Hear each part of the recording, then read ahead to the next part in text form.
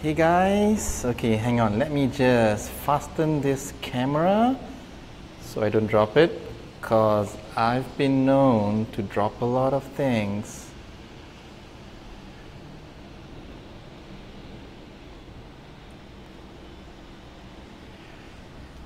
Okay, hey, good evening, this is Noel from DailyMuscle, and the reason I wanted to do this video is really to talk about what healthy restaurants are doing. Now, not all. Now, the cool thing is, well, Malaysians, you would have noticed right now that there are a lot of healthy cafes and restaurants coming up, and I'm seeing on my Instagram feed all my friends hanging out in these new cafes, and Ian just put something on his Instagram story of this really healthy looking meal, and it's great. It's really great because 2 or 3 years ago we didn't have all these options. The only place we could eat a healthy meal would be to head anywhere that sold a salad, or we were just left to try and make these meals on our own. We could just see it in magazines, and it was a lot of hard work to get healthy meals. The cool thing is there's been so many restaurants, like for example Goodness Green's Cafe, which I believe is the first real true cafe which serves fully customizable salads, and ever since those guys came around, there have been many others. Okay, the reason why all these restaurants are popping up is because I think the market and the people in Malaysia are way more conscious now about our health. We're working out more, we're eating better, and hopefully getting healthier. Okay, so but here's the thing, now that we have so many restaurants,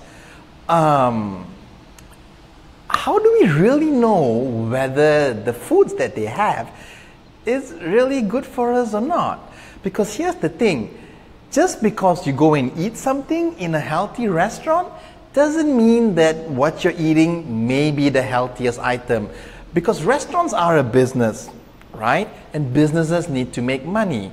So if you want to keep the people coming, you have to have foods that taste really good, and you know, not everybody's going to eat healthy every single day. So you have all kinds of treats, and you can go to a healthy restaurant and still buy something that's deep fried. And I don't blame the restaurants, because restaurants, healthy cafes want to cater to a whole group of people. But I need you watching this right now. We, the consumer, need to be aware, because a lot of us think that just because I eat in a healthy restaurant that tells me that everything they serve is from the farm or from whose garden, or I don't know, the cow was just from across the street.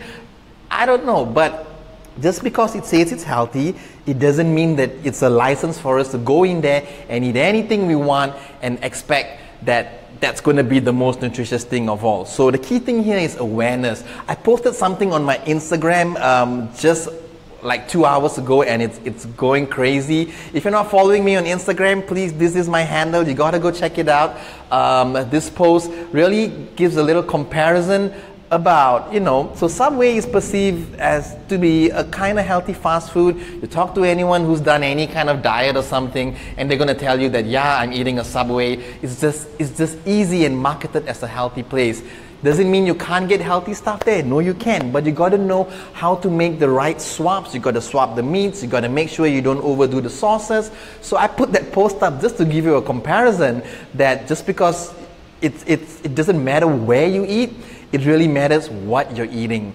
Now, this also applies if you go to an unhealthy restaurant. So that means technically, and a lot of people do this, a lot of people who know how to make proper food decisions do this.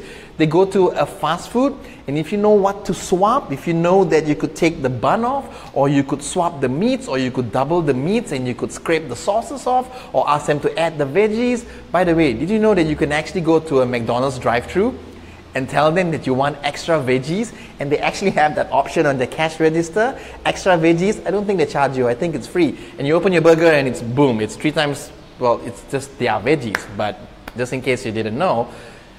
So the lesson behind this whole video, and the reason I wanted to do this really before I start to ramble on too much, is that it all boils down to you making the right choices.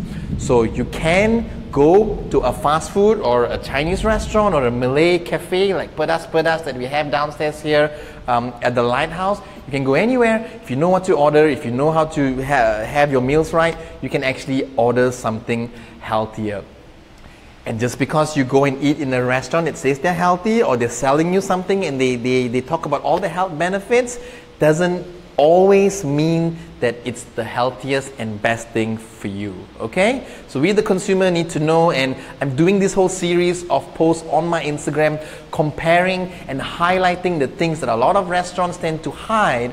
And you know, as I was doing my research over the past few days, going to the websites of some of the cafes that we have here, the people that sell cold pressed juices, and there's so many companies right now. I'm not singling anyone out, but it's interesting to find that some of these websites either mask or try to be very vague about the nutritional information that they provide instead of laying it all out there, because they're afraid that people are going to get cautious if they actually find out how much sugar, for example, can sometimes be in some of the juices. So just because a cold pressed juice is sold to you and you say it's good, doesn't mean that you can drink 10 of it and get away with it being healthy. Too much of a good thing can still be a bad thing, okay? So at the end of the day, so if you're wondering now, man, this is so hard, so what is the number one healthiest option? It's, you know, if you ask me, it's always going to be home cooked food, because you have full control of what goes inside. That's me making an omelette there with tons of veggies and a grilled beef patty and avocado and some hot sauce. See, I get to choose the sauce that I want to put in. I get to choose the meat that goes in. I get to choose that I want to use less oil. Problem solved. But the reality is that, you know, we don't have the time. I wish I had the time to cook 3 times a day and to do this, but who today has the time to cook twice a day? Maybe once a day if you're lucky. So just being real, chances are high we're all eating out in the restaurants, and if you have a little bit of extra budget, you're eating out in a healthy restaurant, or you're eating in some place that you're getting healthy meal deliveries. You know, it's just really boils down to making the right choice. All right, so if there's one thing you want to take away from today's video, is that just because you're eating in a restaurant that says they're healthy, or they're organic, or they're vegetarian, it doesn't mean it's the healthiest thing for you. Sure, it may be better than the restaurant that sells deep fried chicken by the roadside, but there's always going to be options for you. All right, so that's it. Please head over to my Instagram at DailyMuscle. Massive conversation happening there. It's going to turn into a war zone. Be a part of it, okay? And let me know whether you want me to do this kind of posts and this kind of videos. And if you're wondering where am I with these cool lights, this is the DailyMuscle Lighthouse, where I spend most of my time working with our clients. All right, so have a great rest of the day.